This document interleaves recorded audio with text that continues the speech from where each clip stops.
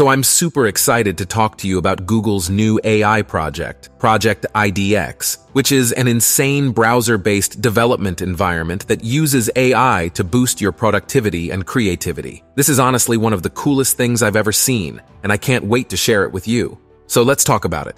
Okay, what is Project IDX exactly? Well, according to Google's official blog post, Project IDX is an experiment to improve full-stack, multi-platform app development. It's a cloud-based IDE that runs in your browser and lets you build, manage, and deploy web and mobile apps using popular frameworks and languages. It also integrates with Google Cloud and Firebase, so you can easily access cloud services and hosting for your apps. Sounds pretty cool, right?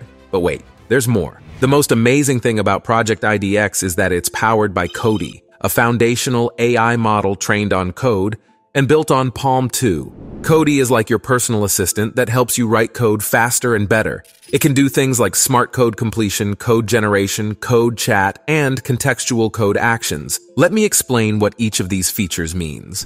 Smart code completion is a feature where Cody helps you by suggesting what you might write next in your coding project. For instance, if you are working on a function to find the area of a circle, Cody can recommend the appropriate formula to use. Then, code generation is a function where Cody creates code for you based on instructions you give in plain language. If you tell Cody to create a button that says "Hello World," it will create the necessary HTML and CSS code for that button.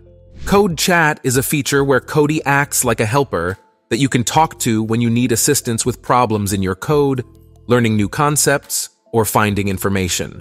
If you were to ask Cody, how do I use async await in JavaScript, Cody would explain it and even provide examples. Contextual code actions is another feature where Cody helps you make changes to your code, like adding comments, changing the structure, formatting, or even suggesting a better name for a variable, all depending on what you are working on at the moment. All these helpful features are made possible by Palm 2, which is Google's advanced large language model that has been enhanced to understand and process multiple languages, think logically, and work with code. Palm 2 was trained using an enormous amount of data, including billions of words from various texts and source codes from different programming languages. Because of this training, Palm 2 is able to understand both regular language and coding language, and it can create outputs that are both relevant and accurate. Project IDX is essentially both a development and learning tool, providing interactive tutorials and examples for various frameworks and languages. Through features like Cody, you can get answers, feedback, and suggestions tailored to your level of experience.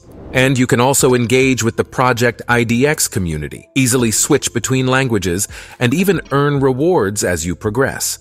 In short, if you're looking to expand your skills with frameworks and languages in a more efficient and enjoyable way, this could be just what you need.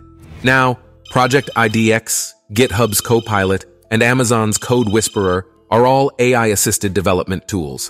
While they share some common features, there are significant differences between them as well. Actually, the main difference is in their focus. Project IDX is meant to be a versatile AI-powered development tool that can be used for many types of development across various platforms. Right now, it can work with frameworks such as Angular, Flutter, Next.js, React, Svelte, Vue, and programming languages like JavaScript and Dart. Support for Python, Go, and other languages is being added too.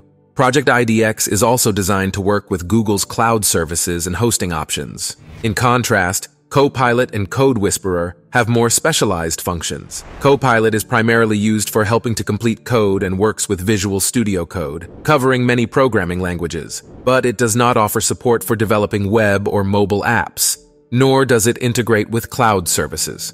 Code Whisperer, on the other hand, is mainly used to generate code and works with Amazon Web Services. It only supports a limited number of languages like C, Java, JavaScript, Python, and TypeScript, and also doesn't support web or mobile app development or cloud integration. So the tool that will be best for you depends on what you need and what you like.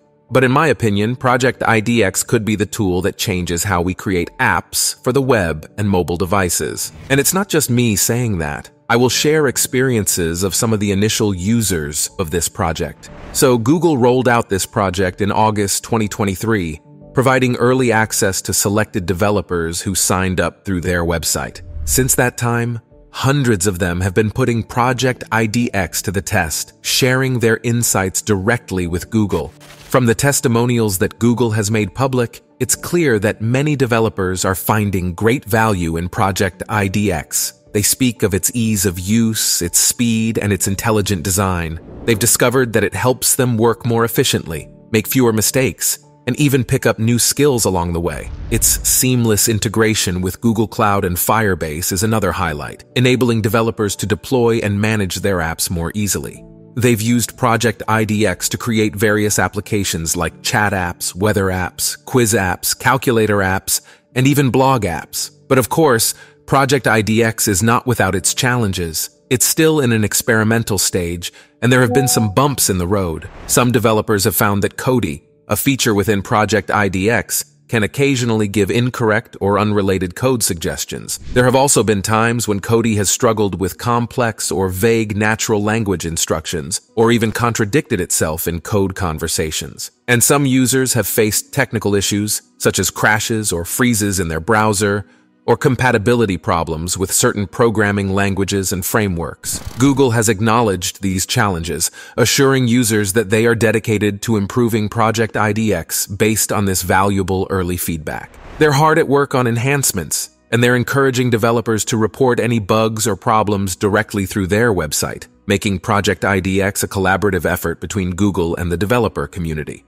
So what's next for Google's Project IDX? According to their own blog post, they're brimming with ideas and aspirations to enhance this innovative project. They're working on expanding its support to encompass a wider range of frameworks and languages, including Python, Go, Ruby, Swift, Kotlin, and more. They're looking at ways to provide more options for cloud services and hosting, like Google App Engine, Google Kubernetes Engine, and Google Cloud Run. And Google has plans to make Project IDX compatible with a broader selection of IDEs and editors, such as Android Studio, IntelliJ IDEA, and Sublime Text. They're focusing on incorporating more code actions and features like code refactoring, testing, debugging, and documentation. They're also keen to enhance code chat functionalities and add support for additional AI models and capabilities like image generation, speech recognition, and natural language understanding.